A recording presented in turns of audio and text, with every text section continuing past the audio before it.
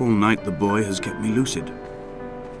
I sat, when I was at the very edge of despair, when I thought I would never unlock the secret of the island, I sat at the edge, and I watched the idiot boy blink through the night. He's mute, and he is retarded, and he has no thought in his metal head but to blink each wave and each minute aside until the morning comes and renders him blind as well as deaf-mute.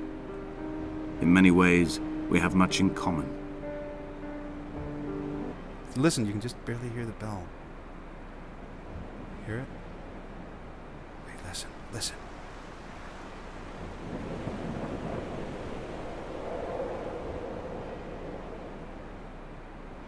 Well, I can hear it.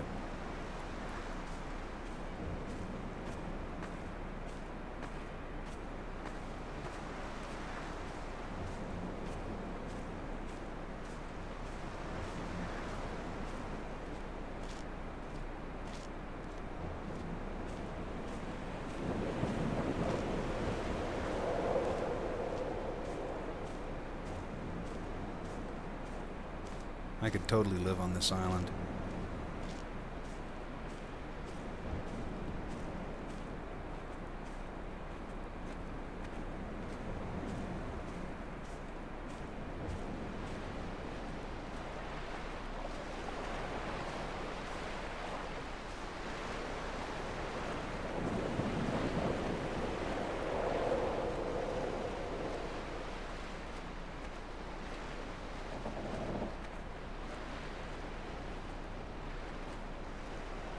I'm just rummaging.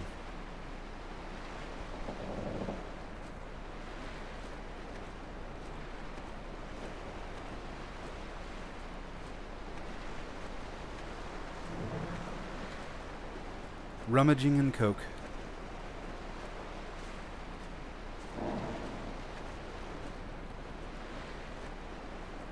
Okay, see, here's where all the luminous paint's coming from.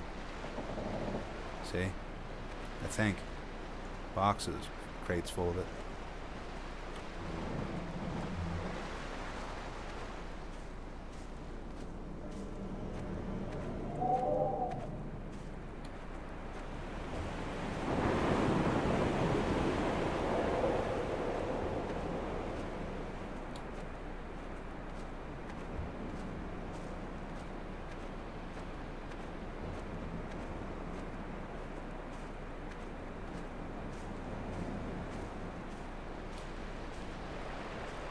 Okay, let's see what it says here. Neither did he eat nor drink.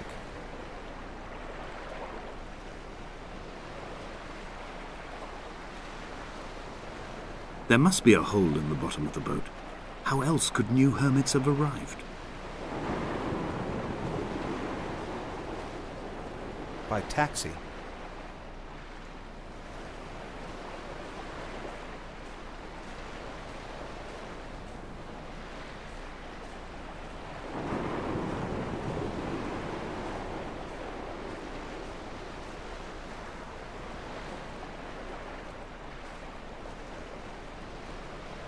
So this is source,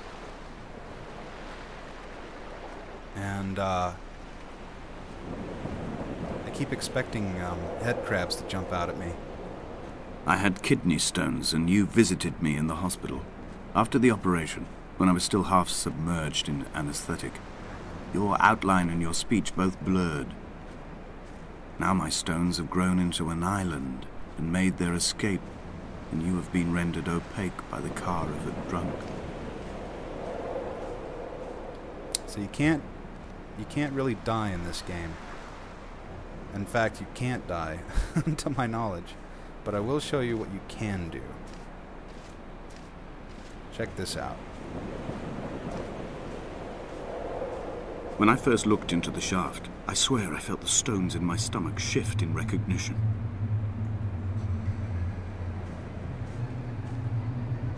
Pretty gnarly, huh? It's big. Okay, here we go. Yippoo! Whoa! Come back.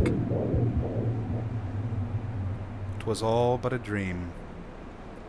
Just put us on the other side of it. See?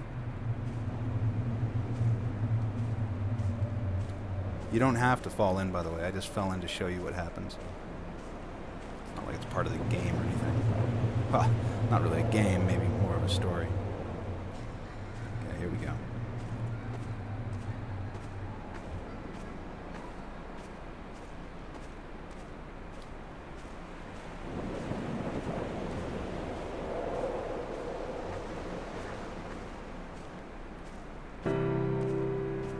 I've begun to climb, away from the sea and towards the center. It is a straight line to the summit, where the evening begins to coil around the aerial and squeeze the signals into early silence. The bothy squats against the mount to avoid the gaze of the aerial. I too will creep under the island like an animal and approach it from the northern shore.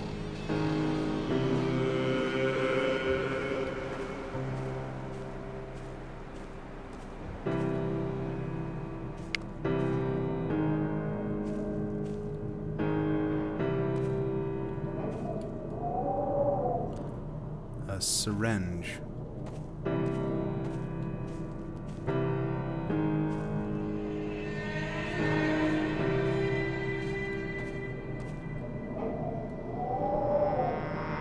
Pill bottles, syringes.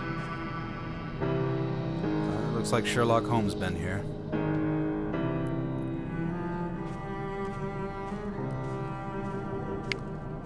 Those are among the things that'll change every time you play it.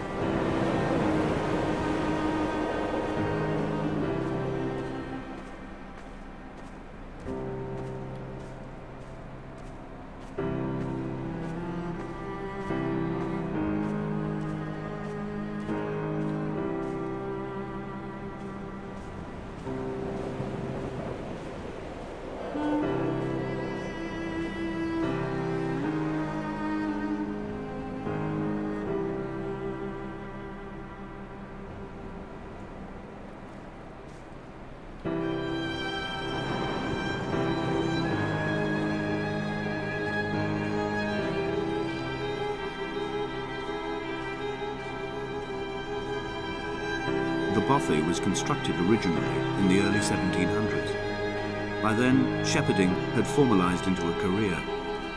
The first habitual shepherd was a man called Jacobsen, from a lineage of migratory Scandinavians. He was not considered a man of breeding by the mainlanders. He came here every summer whilst building the bothy, hoping eventually that becoming a man of property would secure him a wife and a lineage. Donnelly records that it did not.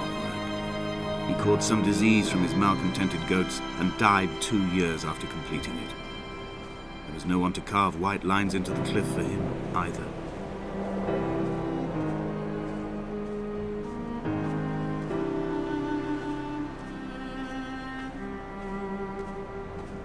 Or snort white lines off of somebody's hips.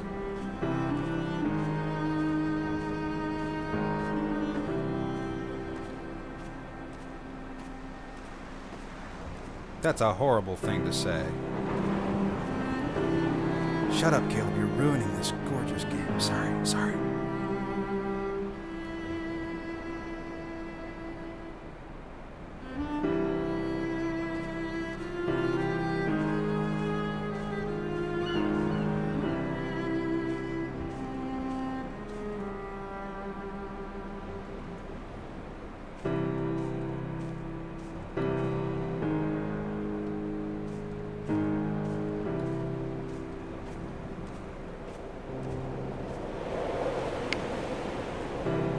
Inventory. A trestle table we spread wallpaper on in our first home. A folding chair, I laughed at you for bringing.